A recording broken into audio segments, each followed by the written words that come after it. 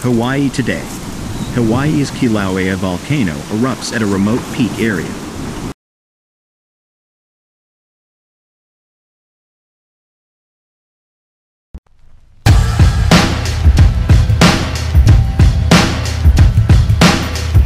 Kilauea volcano on Hawaii's Big Island erupted Monday after hours of seismic activity beneath the volcano's peak, the U.S. Geological Survey said.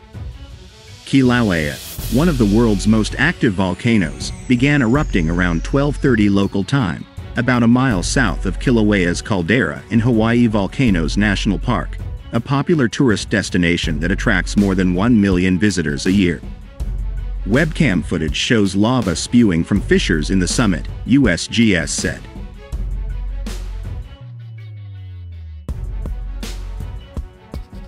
Katie Mulliken, a geologist with the USGS Hawaiian Volcano Observatory, told USA Today that the eruption does not pose an immediate danger to residents because, so far, it has only occurred on remote parts of the peak, which are not accessible by cars or trails.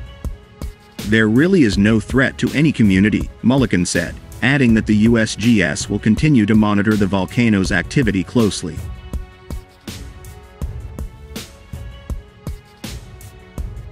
This is the first eruption in this volcanic region in almost 50 years. The last one, in December 1974, lasted about 6 hours. The USGS Hawaiian Volcano Observatory on Monday raised the volcano's alert level for ground hazards to warning, meaning a dangerous eruption is current, underway, or expected. Furthermore, the USGS issued an aviation color code red, indicating significant volcanic ash emissions are likely, suspected, or imminent, according to the U.S. Geological Survey.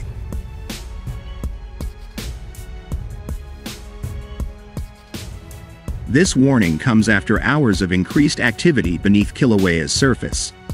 On Sunday, about 400 earthquakes were recorded beneath Kilauea's peak, with the largest reaching 4.1 on the Richter scale, Mulliken said.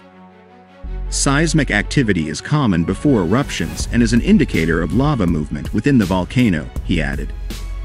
The main danger of a Kilauea eruption is high levels of volcanic gas due to potential impacts downwind, the USGS said.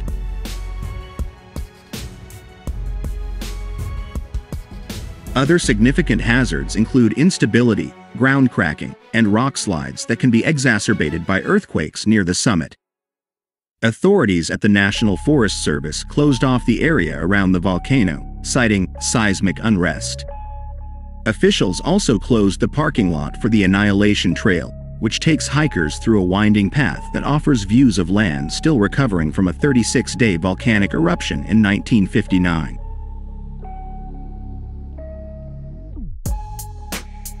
Kilauea erupted 3 times last year, bringing more than 10,000 tourists to Hawaii Volcanoes National Park to see the lava fountains.